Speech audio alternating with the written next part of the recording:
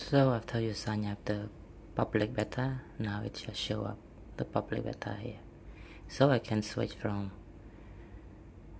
a developer beta to public beta. So now I choose to do that because I have bugs which I cannot go to setting about. So yeah, let's try public beta, and it will, when I switch, if I switch back to developer beta, it will show another version. This is developer beta, only 1.5 gig. Maybe it fixed that, but I want to erase all the system data and install a new one, so it cost me 7.5 gig. So let's do that.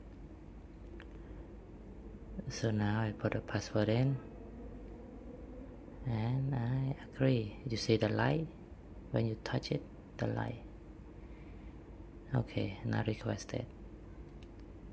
So I will report back if it fixed or not.